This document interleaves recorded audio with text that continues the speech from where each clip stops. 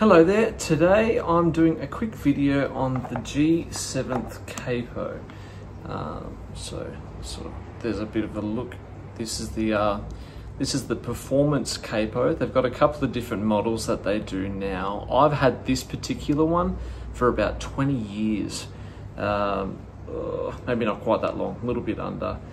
And it's been pretty well rock solid that entire time. I've used a bunch of different capos over the years, so from the Shub to Jim Dunlop to Kaiser to there's been a couple of no-name brand capos in there as well, just whatever's been laying around studios and whatever's needed, and this one has always served me quite well.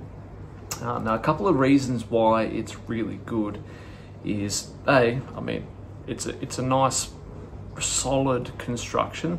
So it's all, it's just built for performance really, especially if you're into live work.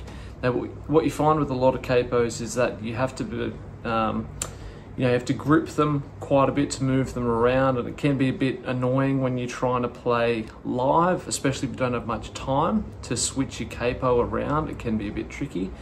Whereas this one, it's got its own sort of formula where instead of having to squeeze, a handle and then release it, this one actually works on pressure when you push it down.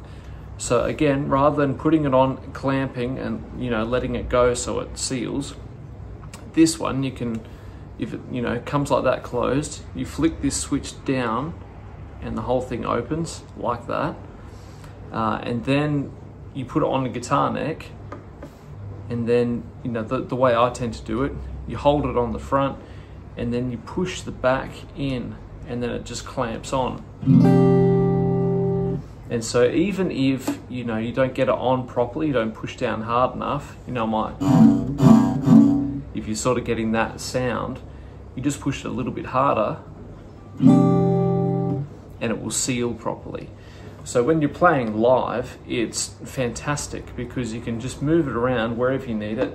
Different fret positions on your guitar will need more or less pressure depending on what it is.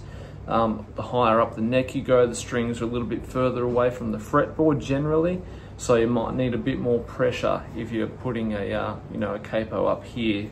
So you go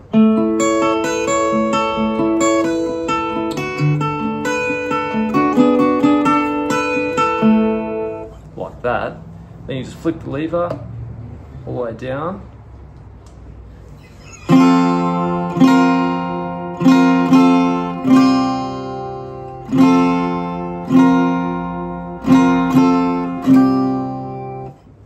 Super easy to use.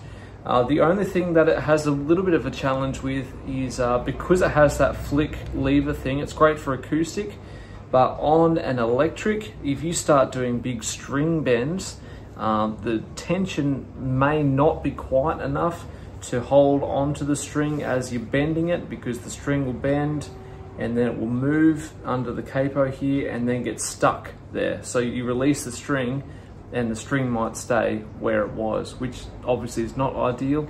So if you're playing lead on an electric, you might want to get a capo, and G7th have the other models that do this. So it's obviously, it's an industry thing, it's not unknown. So if you're playing electric, doing lots of string bending, you want to do something like that. But for 99% of the time, this capo is going to be exactly what you need. So again, I've used it for a very long time. I would recommend it. I still use it. I wouldn't if it didn't do the job I needed it to do. So I hope this was helpful. If you have any questions, let me know. Thanks for watching.